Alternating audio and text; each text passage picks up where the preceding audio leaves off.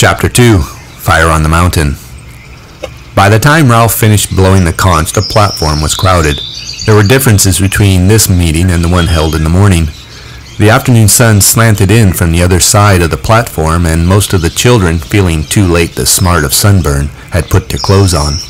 The choir, less of a group, had discarded their cloaks. Ralph sat on a fallen trunk, his left side to the sun. On his right were most of the choir. On his left, the larger boys who had not known each other before the evacuation. Before him, small children squatted in the grass. Silence now. Ralph lifted the cream and pink shell to his knees, and a sudden breeze scattered light over the platform. He was uncertain whether to stand up or remain sitting.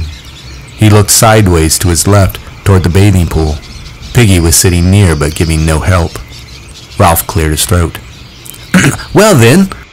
All at once he found he could talk fluently and explain what he had to say. He passed a hand through his fair hair and spoke. We're on an island. We've been on the mountaintop and we've seen water all around. We saw no houses, no smoke, no footprints, no boats, no people. We're on an uninhabited island with no other people on it. Jack broke in. All the same, you need an army for hunting pigs. Yes, there are pigs on the island. All three of them tried to convey the sense of the pink, live thing struggling in the creepers. We saw squealing. It broke away. Before I could kill it, but next time. Jack slammed his knife into a trunk and looked round challengingly. The meeting settled down again. So you see, said Ralph, we need hunters to get us meat. And another thing. He lifted the shell on his knees and looked round the sun-slashed faces. There aren't any grown-ups. We shall have to look after ourselves. The meeting hummed and was silent. And another thing, we can't have everybody talking at once. We'll have to have hands up, like at school. He held the conch before his face and glanced round the mouth. Then I'll give him the conch. Conch? That's what this shell's called. I'll give the conch to the next person to speak. He can hold it when he's speaking. But look! And he won't be interrupted except by me.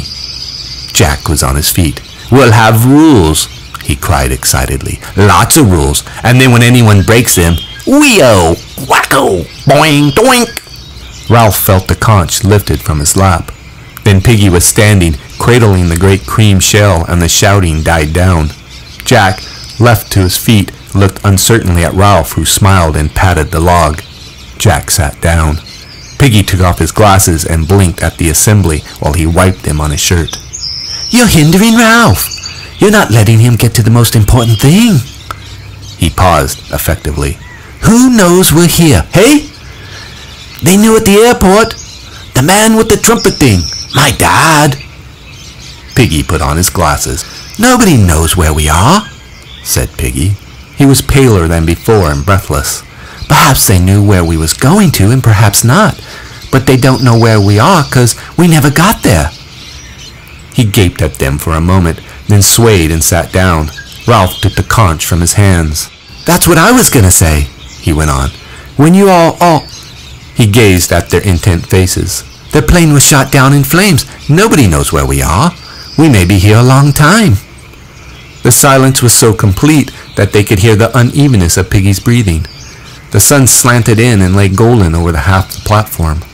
The breezes that on the lagoon had chased their tails like kittens were finding their way across the platform and into the forest. Ralph pushed back the tangle of fair hair that hung on his forehead. So we may be here a long time. Nobody said anything. He grinned suddenly. But this is a good island. We, Jack Simon and me, we climbed the mountain. It's wizard. There's food and drink and rocks, blue flowers. Piggy, partly recovered, pointed to the conch in Ralph's hands, and Jack and Simon fell silent. Ralph went on. While we're waiting, we can have a good time on this island. He gesticulated widely. It's like a book. At once there was a clamor. Treasure Island! Swallows and Amazons! Coral Island! Ralph waved the conch. This is our island. It's a good island. Until the grown-ups come to fetch us, we'll have fun. Jack held out his hand for the conch. There's pigs, he said. There's food, and bathing water in that little stream along there and everything. Didn't anyone find anything else?" He handed the conch back to Ralph and sat down. Apparently, no one had found anything. The older boys first noticed the child when he resisted. There was a group of little boys urging him forward, and he did not want to go. He was a shrimp of a boy, about 6 years old, and one side of his face was blotted out by a mulberry-colored birthmark. He stood now, warped out of the perpendicular by the fierce light of publicity, and he bored into the coarse grass with one toe. He was muttering and about to cry. The other little boys, whispering but serious, pushed him toward Ralph. "All right," said Ralph. "Come on, then." The small boy looked round in panic. "Speak up!" The small boy held out his hands for the conch, and the assembly shouted with laughter. At once he snatched back his hands and started to cry. "Let him have the conch!" shouted Piggy. "Let him have it!"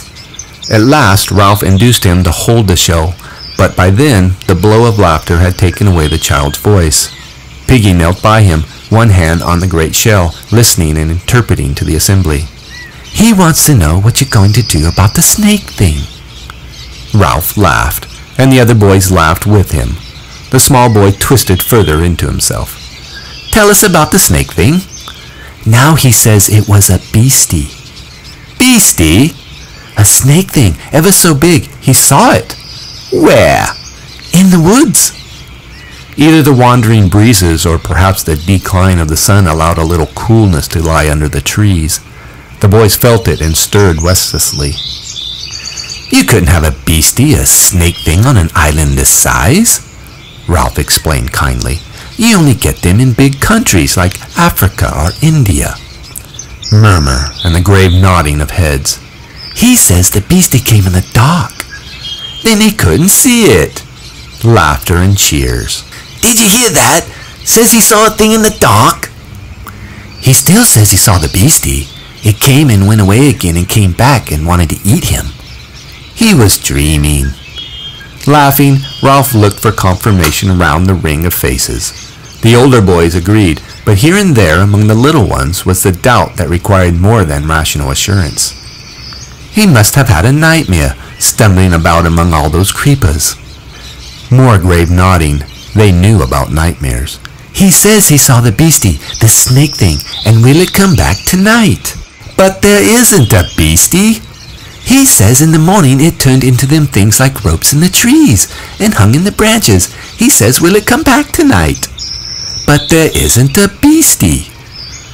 There was no laughter at all now, and more grave watching. Ralph pushed both hands through his hair and looked at the little boy in mixed amusement and exasperation. Jack seized the conch. "Ralph's right, of course. There isn't a snake thing. But if there was a snake, we'd hunt it and kill it. We're going to hunt pigs and get meat for everybody, and we'll look for the snake, too." "But there isn't a snake." "We'll make sure when we go hunting." Ralph was annoyed and, for the moment, defeated. He felt himself facing something ungraspable. The eyes that looked so intently at him were without humor. "But there isn't a beast."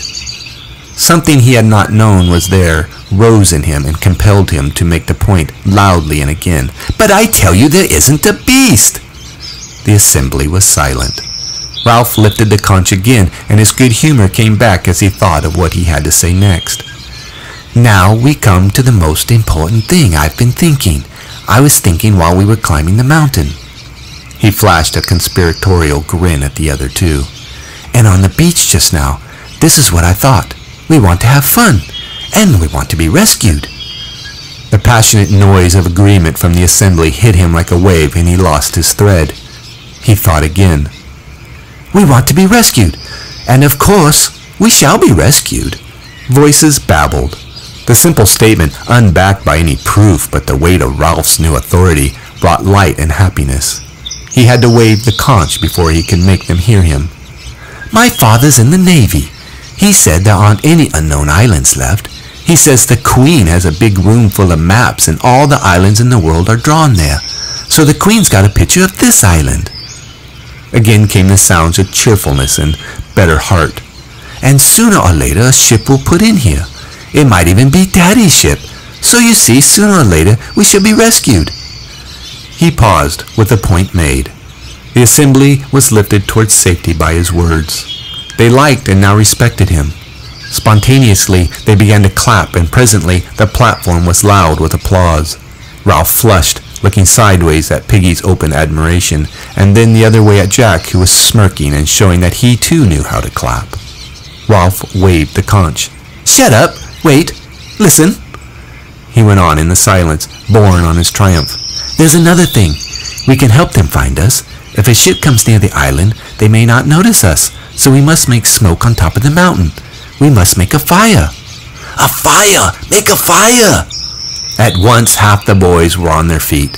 Jack clamored among them, the conch forgotten. "Come on, follow me!" The space under the palm trees was full of noise and movement. Ralph was on his feet too, shouting for quiet, but no one heard him. All at once the crowd swayed toward the island and was gone, following Jack. Even the tiny children went and did their best among the leaves and broken branches. Ralph was left, holding the conch, with no one but Piggy. Piggy's breathing was quite restored. "Like kids," he said scornfully, "acting like a crowd of kids." Ralph looked at him doubtfully and laid the conch on the tree trunk.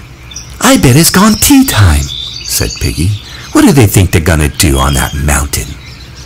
He caressed the shell respectfully, then stopped and looked up. "Ralph, hey, where you going?" Ralph was already clambering over the first smashed swathes of the scar. A long way ahead of him was crashing and laughter. Piggy watched him in disgust. "Like a crowd of kids." He sighed, bent, and laced up his shoes.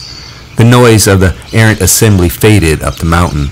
Then, with the martyred expression of a parent who has to keep up with the senseless ebullience of the children, he picked up the conch, turned toward the forest, and began to pick his way over the tumbled scar. Below the other side of the mountaintop was a platform of forest. Once more, Ralph found himself making the cupping gesture. "Down there, we could get as much wood as we want." Jack nodded and pulled at his underlip. Starting perhaps 100 feet below them, on the steeper side of the mountain, the patch might have been designed expressly for fuel. Trees, forced by the damp heat, found too little soil for full growth, fell early and decayed. Creepers cradled them, and new saplings searched a way up. Jack turned to the choir, who stood ready. Their black caps of maintenance were slid over one ear like berets. "We'll build a pile. Come on." They found the likeliest path down and began tugging at the dead wood, and the small boys who had reached the top came sliding too, till everyone but Piggy was busy. Most of the wood was so rotten that when they pulled it broke up into a shower of fragments and woodlice and decay, but some chunks came out in one piece. The twins, Sam and Eric, were the first to get a likely log, but they could do nothing till Ralph, Jack, Simon, Roger, and Maurice found room for a handhold. Then they inched the grotesque dead thing up the rock and toppled over it on top. Each party of boys added a quota, less or more, and the pile grew. At the return, Ralph found himself alone on a limb with Jack, and they grinned at each other, sharing this burden. Once more, amid the breeze, the shouting, the slanting sunlight on the high mountain was a shed of glamour, that strange invisible light of friendship, adventure, and content. "Almost too heavy," Jack grinned back. "Not for the two of us."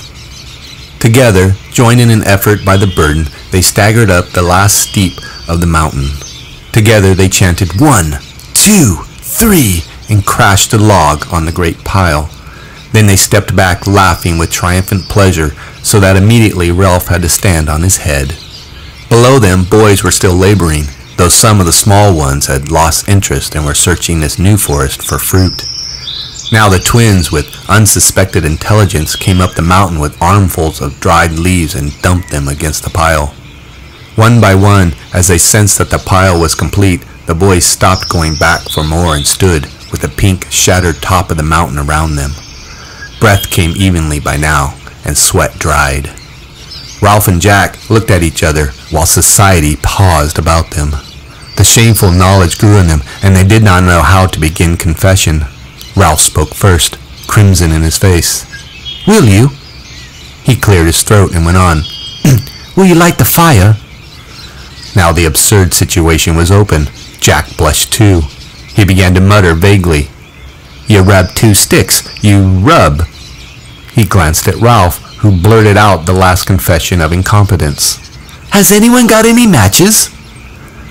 You make a bow and spin the arrow, said Roger.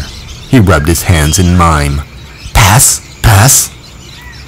A little air was moving over the mountain. Piggy came with it in shorts and shirt, laboring cautiously out of the forest with the evening sunlight gleaming from his glasses.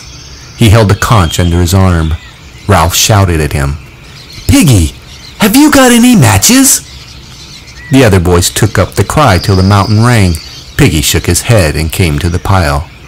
My, you've made a big heap, haven't you? Jack pointed suddenly. His specs, use them as burning glasses. Piggy was surrounded before he could back away. Here, let me go. His voice rose to a shriek of terror as Jack snatched the glasses off his face. Mind out, give him back, I can hardly see. You'll break the conch. Ralph elbowed him to one side and knelt by the pile. Stand out of the light. There was pushing and pulling and officious cries. Ralph moved the lenses back and forth, this way and that, till a glossy white image of the declining sun lay on a piece of rotten wood. Almost at once a thin trickle of smoke rose up and made him cough. Jack knelt too and blew gently, so that the smoke drifted away, thickening, and a tiny flame appeared. The flame, nearly invisible at first in that bright sunlight, enveloped a small twig, grew, was enriched with color, and reached up to a branch which exploded with a sharp crack. The flame flapped higher, and the boys broke into a cheer. My specs! howled Piggy. Give me my specs! Ralph stood away from the pile and put the glasses into Piggy's groping hands. His voice subsided to a mutter. Just blurs, that's all. Hardly see my hand. The boys were dancing. The pile was so rotten, and now so tinder dry that whole limbs yielded passionately to the yellow flames that poured upwards and shook a great beard of flame 20 feet in the air. For yards round the fire the heat was like a blow, and the breeze was a river of sparks. Trunks crumbled to white dust. Ralph shouted, More wood! All of you get more wood! Life became a race with the fire, and the boys scattered through the upper forest. To keep a clean flag of flame flying on the mountain was the immediate end, and no one looked further. Even the smallest boys, unless fruit claimed them, brought little pieces of wood and threw them in. The air moved a little faster and became a light wind, so that leeward and windward side were clearly differentiated. On one side the air was cool, but on the other the fire thrust out a savage arm of heat that crinkled hair on the instant. Boys who felt the evening wind on their damp faces paused to enjoy the freshness of it, and then found they were exhausted. They flung themselves down in the shadows that lay among the shattered rocks. The beard of flame diminished quickly, then the pile fell inwards with a soft, cindery sound, and sent a great tree of sparks upwards that leaned away and drifted downwind. The boys lay, panting like dogs. Ralph raised his head off his forearms. That was no good. Roger spat efficiently into the hot dust. What do you mean? There wasn't any smoke, only flame. Piggy had settled himself in a space between two rocks and sat with a conch on his knees. We haven't made a fire, he said. What's any use? We couldn't keep a fire like that going, not if we tried. A fat lot you tried, said Jack contemptuously. You just sat. We used his specs, said Simon, smearing a black cheek with his forearm. He helped that way. I got the conch, said Piggy indignantly. You let me speak. The conch doesn't count on top of the mountain, said Jack. So you shut up. I got the conch in my hand. Put on green branches, said Maurice. That's the best way to make smoke. I got the conch. Jack turned fiercely. You shut up. Piggy wilted. Ralph took the conch from him and looked round the circle of boys. We've got to have special people for looking after a fire. Any day there may be a ship out there. He waved his arm at the taut wire of the horizon. And if we have a signal going, they'll come and take us off. And another thing, we ought to have more rules. Where the conch is, that's a meeting, the same up here as down there. They assented. Piggy opened his mouth to speak, caught Jack's eye, and shut it again. Jack held out his hands for the conch and stood up, holding the delicate thing carefully in his sooty hands. I agree with Ralph. We've got to have rules and obey them. After all, we're not savages. We're English, and the English are best at everything. So we've got to do the right thing. He turned to Ralph. Ralph, I'll split up the choir, my hunters, that is, into groups, and we'll be responsible for keeping the fire going. This generosity brought a spatter of applause from the boys, so that Jack grinned at them, then waved the conch for silence. We'll let the fire burn out now. Who would see smoke at night time anyway? And we can start the fire again whenever we like. Altos, you can keep the fire going this week, and trebles the next. The assembly assented gravely. And we'll be responsible for keeping a lookout, too. If we see a ship out there, they followed the direction of his bony arm with their eyes, we'll put green branches on. Then there'll be more smoke. They gazed intently at the dense blue of the horizon, as if a little silhouette might appear there at any moment. The sun in the west was a drop of burning gold that slid nearer and nearer the sill of the world. All at once they were aware of the evening as the end of light and warmth. Roger took the conch and looked round at them gloomily. I've been watching the sea. There hasn't been the trace of a ship. Perhaps we'll never be rescued. A murmur rose and swept away. Ralph took back the conch. I said before we'll be rescued sometime. We've got to wait. That's all. Daring, indignant, Piggy took the conch. That's what I said. I said about our meeting and the things, and then you said, shut up. His voice lifted into the whine of virtuous recrimination. They stirred and began to shout him down. You said you wanted a small fire, and you've been and built a pile like a hayrick. If I say anything, cried Piggy with bitter realism, you say shut up. But if Jack or Maurice or Simon... He paused in the tumult, standing, looking beyond them and down with the unfriendly side of the mountain to the great patch where they had found dead wood. Then he laughed so strangely that they were hushed, looking at the flash of his spectacles in astonishment. They followed his gaze to find the sour joke. You got your small fire all right. Smoke was rising here and there among the creepers that festooned the dead or dying trees. As they watched, a flash of fire appeared at the root of one wisp, and then the smoke thickened. Small flames stirred at the trunk of a tree and crawled away through leaves and brushwood, dividing and increasing. One patch touched a tree trunk and scrambled up like a bright squirrel. The smoke increased, sifted, rolled outwards. The squirrel leapt on its wings of the wind and clung to another standing tree, eating downwards. Beneath the dark canopy of leaves and smoke, the fire laid hold on the forest and began to gnaw. Acres of black and yellow smoke rolled steadily toward the sea. At the sight of the flames and the irresistible course of the fire, the boys broke into shrill, excited cheering. The flames, as though they were a kind of wild life, crept as a jaguar creeps on its belly toward a line of birch-like saplings that fledged on an outcrop of the pink rock. They flapped at the first of the trees, and the branches grew a brief foliage of fire. The heart of flame leapt nimbly across the gap between the trees and then went swinging and flaring along the whole row of them. Beneath the capering boys, a quarter of a mile square of forest was savage with smoke and flame. The separate noises of the fire merged into a drum roll that seemed to shake the mountain. You got your small fire all right. Startled, Ralph realized that the boys were falling still and silent, feeling the beginnings of awe at the power set free below them. The knowledge and the awe made him savage. Oh, shut up! I got the conch, said Piggy in a hurt voice. I got a right to speak. They looked at him with eyes that lacked interest in what they saw and cocked ears at the drum roll of the fire. Piggy glanced nervously into hell and cradled the conch. We got to let that burn out now, and that was our firewood. He licked his lips. There ain't nothing we can do. We ought to be more careful. I'm scared. Jack dragged his eyes away from the fire.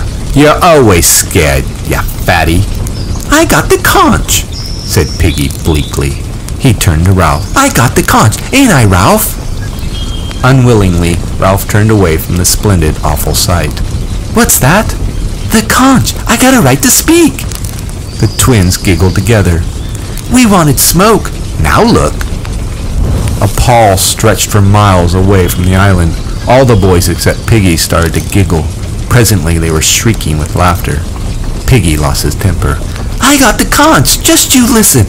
The first thing we ought to have made was shelters down there by the beach. It wasn't half cold there in the night. But the first time Ralph says fire, he goes howling and screaming up this here mountain, like a pack of kids." By now they were listening to the tirade. "How can you expect to be rescued if you don't put first things first and act proper?" He took off his glasses and made as if to put down the conch, but the sudden motion toward it of most of the older boys changed his mind. He tucked the shell under his arm and crouched back on the rock. "Then, when you get here, you build a bonfire that isn't no use. Now you've been and set the whole island on fire. Won't we look funny if the whole island burns up? Cooked fruit, that's what we'll have to eat, and roast pork. And that's nothing to laugh at. You said Ralph was chief, and you don't give him time to think. Then when he says something, you rush off like... He paused for breath, and the fire growled at them. And that's not all. Them kids, the little uns. Who took any notice of them? Who knows how many we got?" Ralph took a sudden step forward. I told you to get a list of names." "How could I?" cried Piggy indignantly. "All by myself? They waited for 2 minutes, then they fell in the sea. They went in the forest. They just scattered everywhere. How was I to know which was which?" Ralph licked his pale lips. "Then you don't know how many of us there ought to be. How could I, with them little uns running round like insects? Then, when you three came back, as soon as you said make a fire, they all ran away, and I never had a chance." "That's enough," said Ralph sharply, and snatched back the conch. "If you didn't, you didn't. Then you came up here and pinched my specs." Jack turned on him. "You shut up. And then the little ones was running down there where the fire is. How do you know they aren't still there?" Piggy stood up and pointed to the smoke and flames. A murmur rose among the boys and died away. Something strange was happening to Piggy, for he was gasping for breath. "That little one," gasped Piggy. "Him with the mark on his face. I don't see him. Where is he now?" The crowd was as silent as death. "Him that talked about the snakes. He was down there." The tree exploded in the fire like a bomb. Tall sways of creepers rose for a moment into view, agonized, and went down again. The little boys screamed at them. "Snakes! Snakes! Look at the snakes!" In the west, and unheeded, the sun lay only an inch or two above the sea. Their faces were lit redly from beneath. Piggy fell against a rock and clutched it with both hands. "That little one! That had a mark on his face. Where is he now? I tell you, I don't see him." The boys looked at each other fearfully, unbelieving. "Where is he now?" Ralph muttered the reply, as if in shame. "Perhaps he went back to the... Beneath them, on the unfriendly side of the mountain, the drum roll continued.